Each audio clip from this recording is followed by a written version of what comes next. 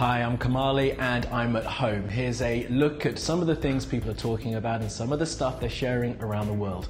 On Newsfeed today, a look at the US space plane and what it could mean for energy on Earth. We take you on a tour of a deserted Istanbul. We'll tell you who Hollywood's most potty-mouthed actor is. And what is the most random place to film some penguins for social media?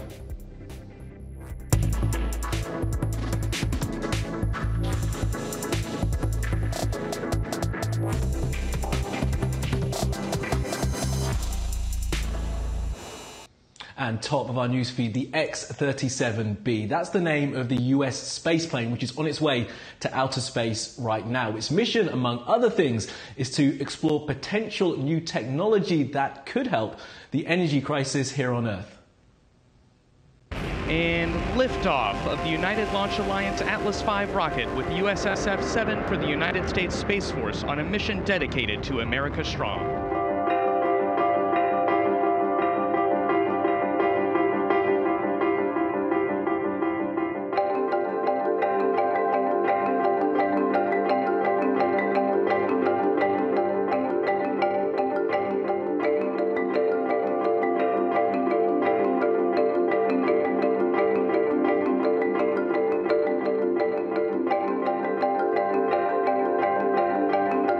We have to imagine what will be imagined, plan for what's possible while it's still impossible.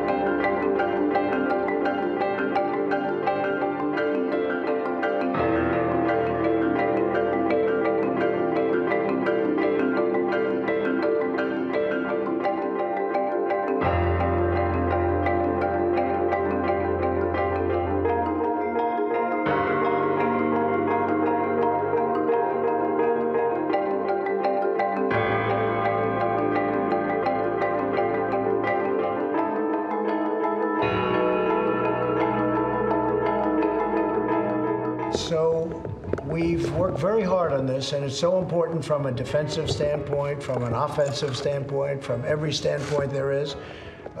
As you know, China, Russia, perhaps others started off a lot sooner than us. We should have started this a long time ago, but we've made up for it in spades. We have developed some of the most incredible weapons anyone's ever seen.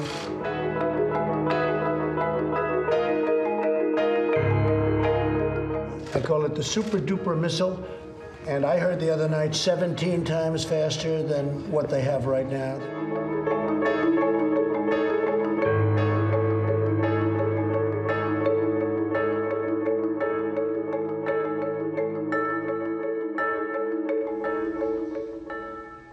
Okay, back here on Earth, here's some other stories you need to know this Monday.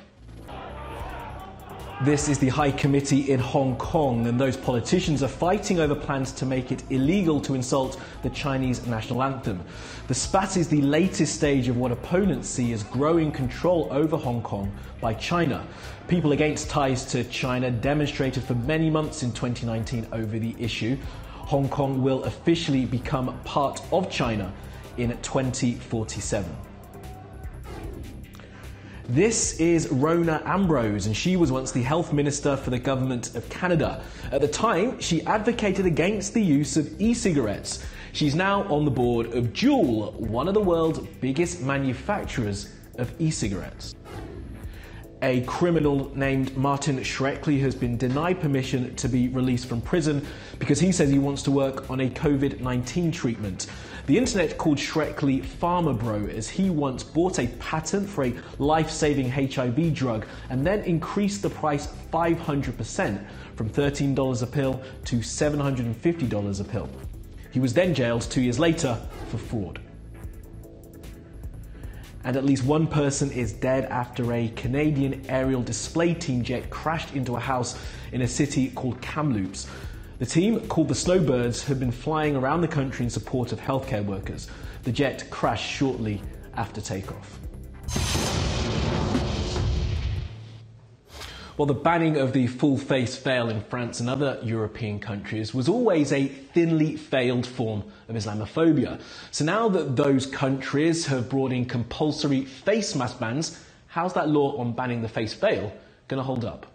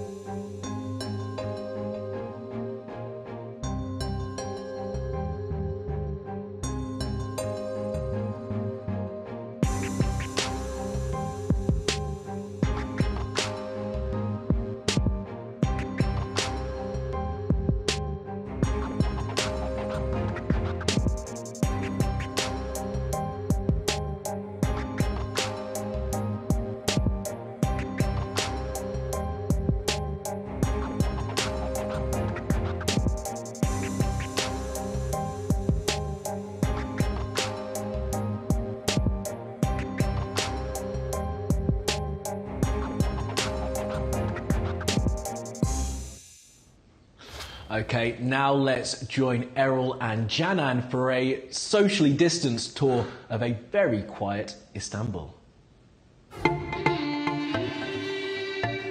Today we're going to show you the streets of a normally hustling and bustling Istanbul under lockdown and the effects it's had on the city. So now we're going to split up to show you the different sites in Istanbul during lockdown.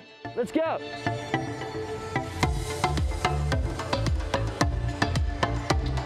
We are straight side in an empty Ortaköy.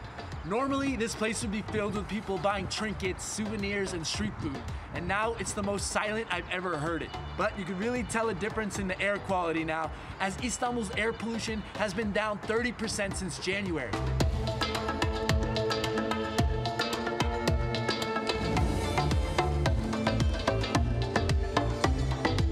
Istiklal Street, where I am right now, was a street that you could barely walk down without bumping into people, attracting almost 3 million people on the weekends alone.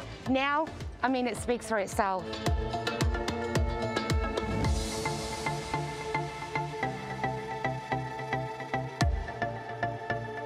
Local residents and city councils are normally the ones responsible for feeding the hundreds and thousands of stray animals out on the streets of Istanbul. With people now encouraged to stay home, local councils and patrol staff have been assigned the role, and I've brought along some cat food just for in case.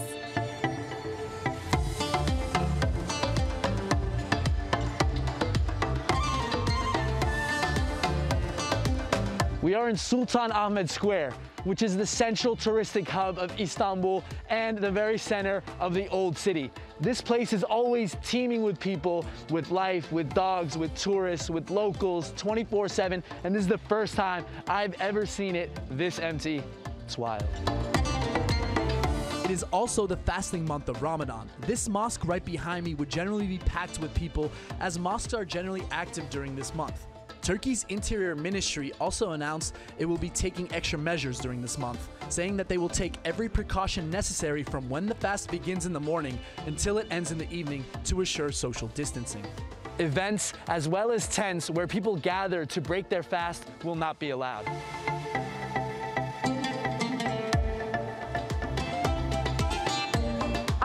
One of Istanbul's hotspots, a major tourist location, the Grand Bazaar. Normally a place where you can find literally anything you need, COVID-19 has made all 4,000 stores and 61 streets within the bazaar closed down. The bazaar attracts up to 400,000 visitors daily and was one of the first places to close early on during the COVID-19 pandemic.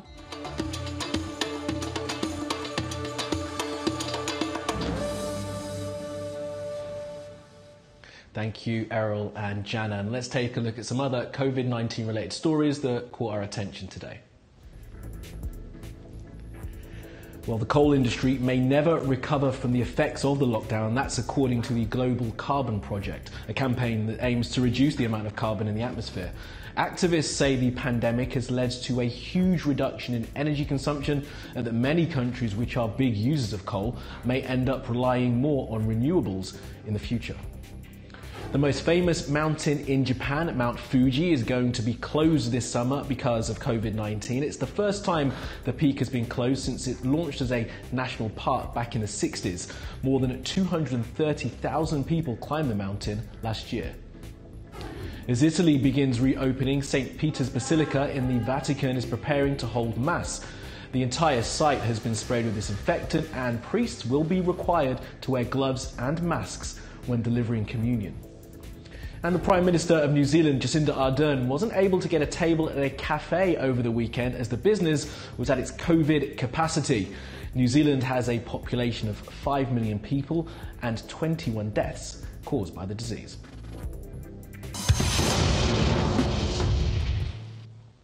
Well, now for the world record news that you have all been waiting for. The record for the most curse words in a movie goes to, drumroll please, Jonah Hill. Swearing.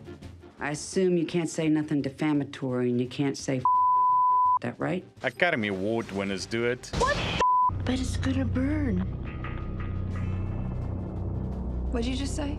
I said your baby's gonna burn. Oh. Nice old ladies do it. What the hell you think you are? Annabelle! Get the out of here! Beanbag boys only, you little.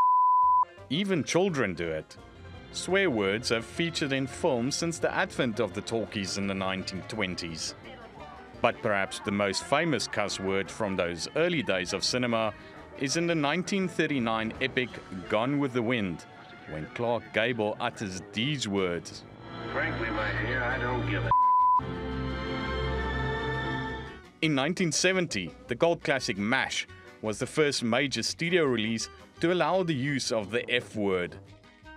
And 2013's The Wolf of Wall Street hold the Guinness World Record for the most F-bombs in one film.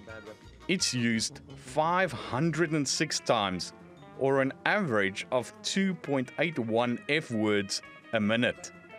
So, you think the lead Leonardo DiCaprio would be Hollywood's most prolific potty mouth, right? Wrong. He's only number 2. What about Samuel L. Jackson? He's infamous for one particular word. Say what again? Say what again? I dare you. I double dare you. No, wrong again. Jackson's in 3rd place.